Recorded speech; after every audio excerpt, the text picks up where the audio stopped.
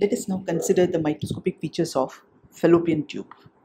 I am grateful to Professor Michael Horsch of University of Michigan Medical School for providing the images of histology sections used in this video. Fallopian tubes extend on both sides of the uterus towards the ovaries.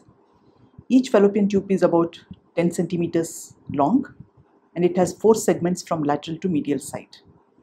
They are the infundibulum with fimbria, ampulla, isthmus and intramural parts. Fallopian tube helps in transportation of the ovulated oocyte. It forms the site of fertilization. It helps in nourishment and early development of product of conceptus through the stages of cleavage, morula and blastocyst, and helps in the transportation of product of conceptus to uterus for implantation. Although the diameter of the lumen, complexity of the mucosal folding and thickness of the wall may vary between its 4 segments, throughout its length, the wall of the fallopian tube is made of 3 layers.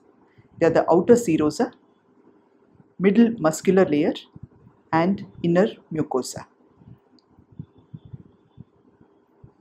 Serosa is lined by an outer mesothelium which is made up of simple squamous epithelium, and it has subserosal vascular connective tissue. Muscular layer is made up of an inner circular or spiral layer of smooth muscle fibers and an outer thinner longitudinal layer of smooth muscle. Mucosa shows longitudinal folds with lining epithelium and lamina propria. The mucosal longitudinal folds are more pronounced in infundibulum and ampulla of the fallopian tube. The folds are decreased in the isthmus region and they are reduced to just shallow bulges in the intramural part. Lining epithelium is made up of simple columnar epithelium. This lining epithelium shows 2 types of cells. They are the ciliated cells and the secretory non-ciliated PEG cells. The ciliary current of the ciliated cells is directed towards the uterus, and this helps in the propulsion of oocyte. Height of these ciliated cells and number of these cilia, they increase in the first half of the menstrual cycle and decrease in the second half. Secretions from the PEG cells help in nourishing the gametes and also help in capacitation of the spermatozoa. Ciliated cells predominate in the infundibulum and ampulla region, whereas the secretory cells predominate in the isthmus and intramural parts. Lamina propria is made up of vascular connective tissue and it has abundant lymphatic vessels.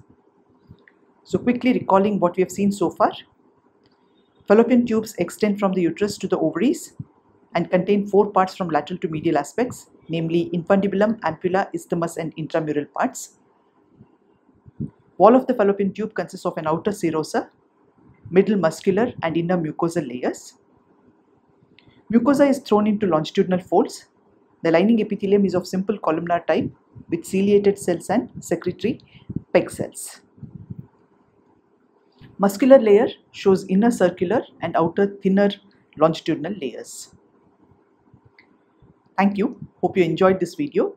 You can visit this site for similar histology videos.